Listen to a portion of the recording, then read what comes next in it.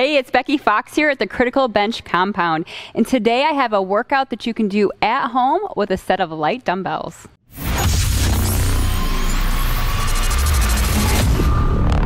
So this workout is great if you're a beginner, or of course if you're at home, you don't even have to leave the house, you don't even have to go to a gym. So what we're gonna do is grab a set of dumbbells. Of course, grab one that is challenging. One of the problems I see too often is we go too light, but if you really wanna strengthen and tone and boost that metabolism and get the body that you're looking for, make sure you pick a challenging weight.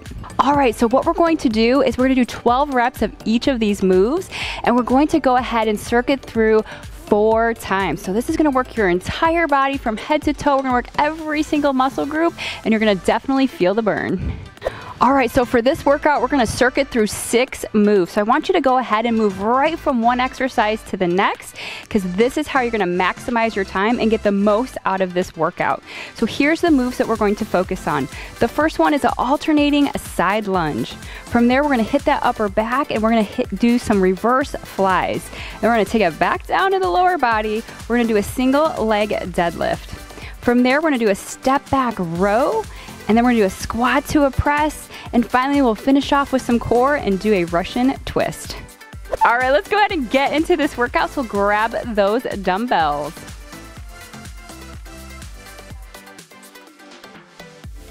All right, so we're gonna wanna have a set of dumbbells, one in each hand. We're gonna take this to an alternating side lunge. So what you're gonna do is step out nice and wide, and we're gonna lunge it to the side here. So a couple things to keep in mind as you're doing this. One is look at that foot. We want it pointed straight forward as you come into this move. As for the weights, we're just gonna bring them on either side of that leg here, okay? So giving yourself some room there just to reach across on the side of that leg. All right, so you really wanna sit your hips back and into this movement as you do this. And you are, yes, you're gonna lean forward just a little bit as you do that.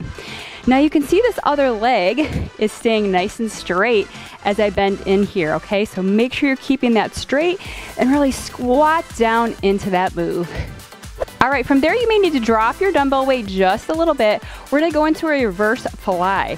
So what you're gonna wanna do is take your feet right under those hips, get those shoulders back and down. We're gonna push our booty back to the wall behind us. Really important here, we're keeping that back nice and straight, and we're not rounding over, okay? Keep a little softness in those elbows. And what we're gonna do is just lift out to the side and really focus on squeezing right between those shoulder blades, all right? So if I had put a pencil right on your back, you're trying to squeeze it together as you lift up. So you're gonna really feel this in the back of your shoulders as well as that upper back. So bring it up about shoulder height all the way back down. Make sure to breathe here, breathe out, whoo. Breathe in as you bring it back down.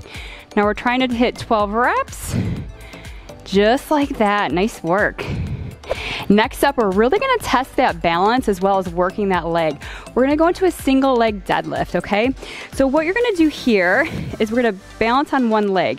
Now you can lift this leg up all the way, but if you really struggle with balance, you can always either keep it on the floor or just tap anytime you need to, okay? So from there, we're going to go ahead and hinge forward nice and slow, and then take it all the way back up. Okay, a couple things to keep in mind here. Just like we did with the reverse fly, we wanna keep our back nice and straight as much as we can. Oops, see, a little wobbly there. And the other thing is keep those weights close to your body. So what you don't want is have them way out in front of you. Keep them tight to that leg. Okay, so that's gonna help with your balance as well as keeping your back straight as well. Okay, so your goal here is to shoot for 12 on each leg, okay? So of course, once you do one side, guess what? We gotta even out. You're gonna do the same thing on the other side, okay? Now, here's what I noticed with a lot of people. It's gonna feel harder on the second leg. So you're gonna do the side that's a little easier first. So just take your time with it. Okay, use that back foot anytime you need to, if you need to catch your balance, okay? And keep going here. So one thing as well, so you can see I'm a little wobblier on this side than I am on the other side, is one thing is make sure you're coming all the way back up. So what we don't want to do is just kind of come up part way, come down, and then boom, all the way standing back up to really work through the glutes as well. Get that booty working. All right, one more here. Just like that. Nice work. All right, next up is a step back row. So let's get those back muscles working. So what we're gonna do here is we're gonna step back, come down into a little hinge here, row at the bottom, bring the weight back down, and then step together. So there's kind of 4 things here. We're coming down, we're rowing up, we're bringing it back down, and then we stand up nice and tall. So after doing those single leg deadlifts, woo, you're still gonna feel this in those legs. But now what we're gonna do is start to work those back muscles. So really important here that we're just driving those elbows right past that body, pressing them up to the ceiling, bringing them back down. Okay, we're gonna do one more here.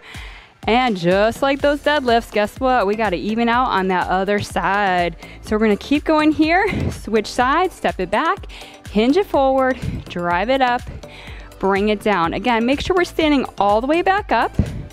Make sure you're hinging forward a good amount because we really want to get that nice forward lean so that we're getting those back muscles working. All right, let's do a couple more together. And of course, your goal at home is to hit 12 of these, yes, on each side. Good, right here, squeeze it up, boom. All the way back down, nice and tall at the top. Nice work. All right, next up we have a squat to press. I love this move because it works your upper body and your lower body at the same time. We're really getting the most bang for your buck with this move. So what we're gonna do is bring the weight right up to those shoulders and take those feet about shoulder width apart here. We're gonna sit back into a squat. Just keep those weights right on those shoulders as you come down. And as you come up, boom, push it up all the way nice and tall. Bring it down and then sit it back. So easy way to remember this is everything comes down at the same time. Everything goes up at the same time. All right, just like that, nice. All right, so let's do one more like this. I'm gonna show you from the side so you guys can kind of see what I'm doing here, okay? So you wanna make sure you are sitting your hips back, right? Like there's a chair there. I'm trying to sit my booty back as far as it'll go. And then when I push up tall, be careful not to arch your back. Keep your belly tight, engage through that core as you do this exercise. So I'm sitting back, up, okay? Now, if the squats, for some of you, maybe you have to keep it small. Maybe it hurts your knees. You haven't done a squat in a long time. Go to the depth that works for you, okay? We all gotta start somewhere, and that's totally okay. So if you can't get as low as me, don't worry, do what you can. All right, so just like that, sit it back, press it tall, just like that. All right, this last move, we're gonna get down on the floor and work that core. So for this one, you only need one weight that we're going to use. So we're going to go ahead and bring our feet out. So we're gonna just kind of rest on our heels, keeping our knees bent up off the ground a little bit.